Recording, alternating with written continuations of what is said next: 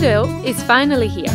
I'm Steph, and together with my husband Lee, we live an alternative lifestyle in a four-wheel camper and a Land Rover Defender, aka GrizzlyNbear.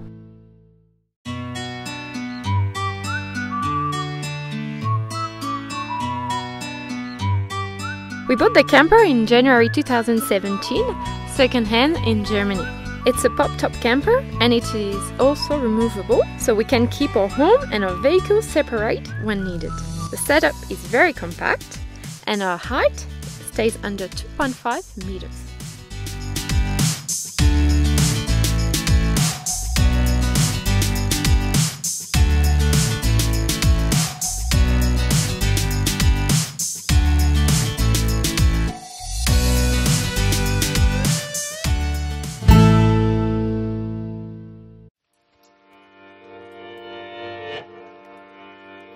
There are various water sources in the world, and it's always an excitement to find one. We try to don't buy small plastic bottles anymore, and we use those metal bottles instead. They are very good to keep water fresh, but we can also use them for tea or coffee. Our camper holds an 80-liter water tank. We fill it up whenever we can using a big bottle and a funnel.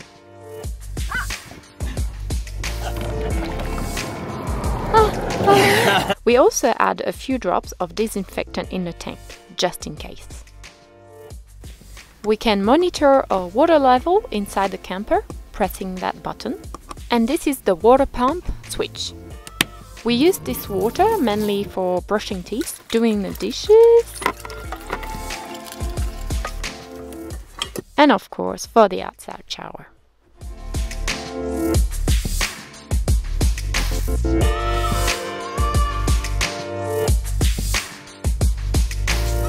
A 50-litre potable water tank which goes under the seats. In the car we have a food-grade plastic water tank. It is used only for potable water. The tap is located under the car.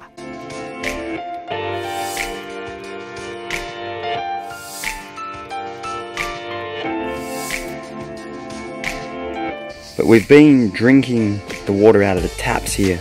We're not 100% sure of it. I think it's okay. It's nice and clear, this water. But what we're going to do now, just to be sure, is use this thing that we've got, our SteriPen, which is an ultraviolet light water sterilizer, and this one does bacteria and viruses. So it takes about 45 seconds to do 1 litre of water. Just stick it in, press the button once, and there it goes. And I reckon just give it a bit of a stir. We do have a MSR water filter as well, but we use that one if there's like sediment and dirt in the water. Cheers. Filtering some snow. It's not the fastest process, is it? That's alright then. We go all the time. And because we're always having to do some mechanical stuff, we have this paste.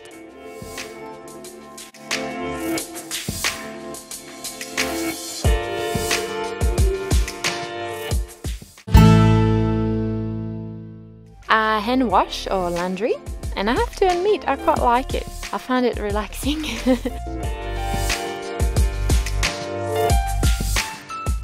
When we are in nature, I use an organic soap, but when the laundry is too dirty or when I have access to a proper drain, I like to use those pods. For the bedding and the towels, I prefer to go to the laundry or laundromat. To dry, I use flat coat hangers. And this is my magic clothesline. I love it. It is elastic and I don't need to use pegs anymore. It is perfect for small items such as socks and underwear. And also when it's raining, we can do the drying inside, but it's preferable to go to the dryer. No shortage of storage in our camper. This drawer goes all the way under the camper. It is perfect for rock climbing equipment, and also we put the legs of the camper in there. And on the side we can have gumboots. This is our table, boxes with various things, and here some training equipment. So inside the camper, starting with the fridge, we can store quite a lot of food in that fridge. I found those little boxes that wasn't easy to find the perfect size. We have a freezer, so that's it for the fridge. Homemade wooden boxes, more storage. This is our cooking equipment. We can store quite a lot of food in that camper. I love those little pockets. They are made by my mom using placemats. You know, the thing you put under your plate. I don't know how do you call it. Every space has to be utilized at its maximum, even the smaller spaces.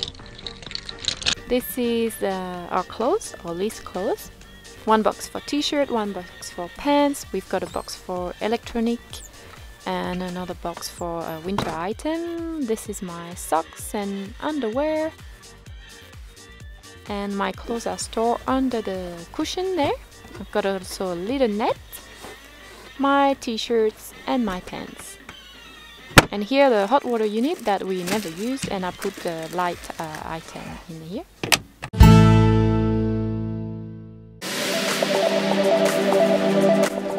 Our camper is equipped with a double burner stove using propane. But unfortunately it can be a problem sometimes to refill the bottle.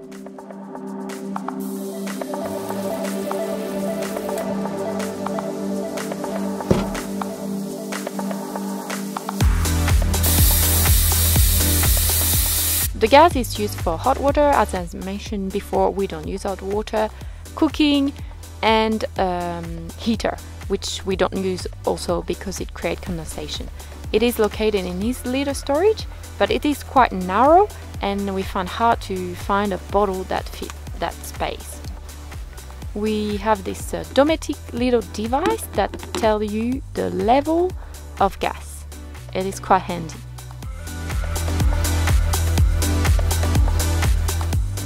Or domestic alcohol stove. It is great. It's a gift from Eurocamper. It is quite efficient. You can cook anywhere, outside, inside. It has no cord. It's great. The problem is the denatured alcohol is not available in some countries.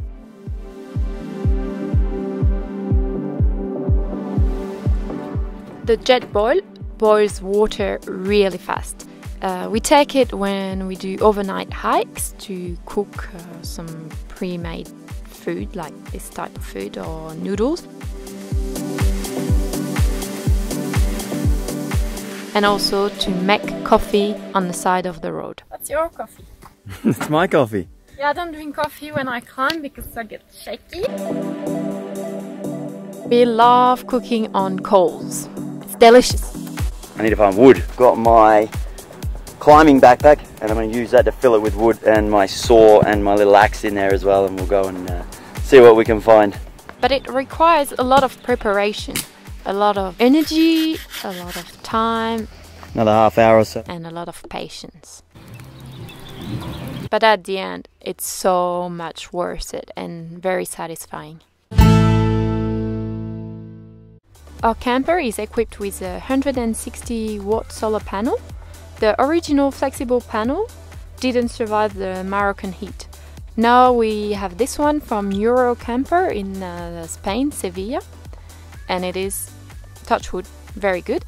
The batteries are getting charged also when we are driving. We have a dual battery system, it's also storage, and a Victron system.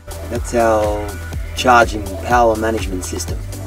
It shows you your main battery, the auxiliary battery, which is the car battery, and we're not connected to the car right now, so it's showing 0. The amperage, we're not using anything right now really, so the fridge, but it's not drawing too much. That's our charge, 63%, because we had a really cloudy day yesterday and not much solar.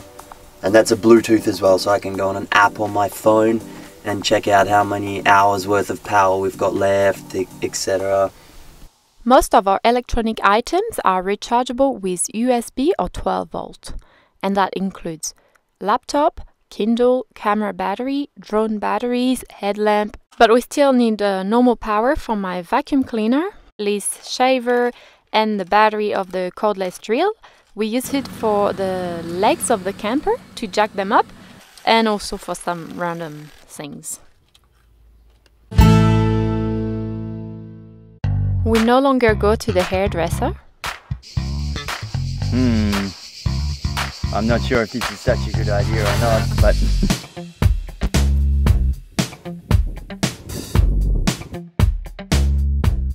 We no longer buy coffee at the petrol stations. We no longer go to fancy restaurants. We no longer order too much food. Yeah, probably didn't need to get the focaccia. We eat plenty of bread because it's cheap and filling, and I do a lot of home cooking. This is the lunch that I'm serving, and I think he's not really happy. I keep a bullet journal, keep track of the dates, and each day I have the leader missions done or the things to do. Also what country we are and where we stayed. And this is the spending. I keep a really precise details of the money spending for the food also. So if you're interested, it's in the description box below. I also keep record of the diesel consumption and spending in this little tally book. I write down the date, location, kilometers, the price, and then I can work out the car consumption. This is our favorite lunch bag. It's old, this one. We're not perfect, but we try to reduce the use of plastic bags. So we have those little cotton sachets, and we can use them for sandwich, for fruit, dry fruit, nuts. And Steph's carrying her own little cotton sacks with her, and every time we try to use them here, they spin out. They don't want to do it. They want to give you a plastic bag. I like to reuse empty jars for sauces, dips, flowers even. And that's a little light that I've made. Sometimes I make a body scrub using used ground coffee beans and coconut oil. It's a bit messy though.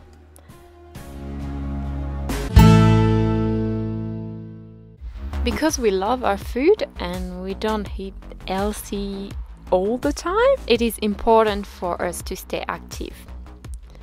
We do a lot of rock climbing, a lot of hiking and running.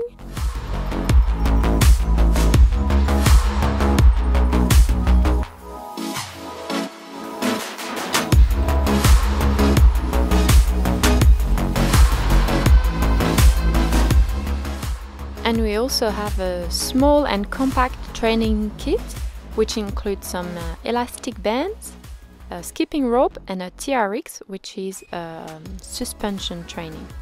This is really, really good. And for motivation, I keep track of what we do in my journal. And sometimes we have this kind of exercise as well. So that's it for now. We hope you enjoy it. If you have any questions, please let us know and we will try to answer them if we can. We would also like to thank you guys for the really positive response that we had to that patron video that we made. So thanks to all your advice, we have decided we're going to commit, we're going to go for it. So it's officially up and running. Yeah, so stay tuned and thank you very much again. See you next time. Thank you so much. Bye bye. Bye bye. Bye bye.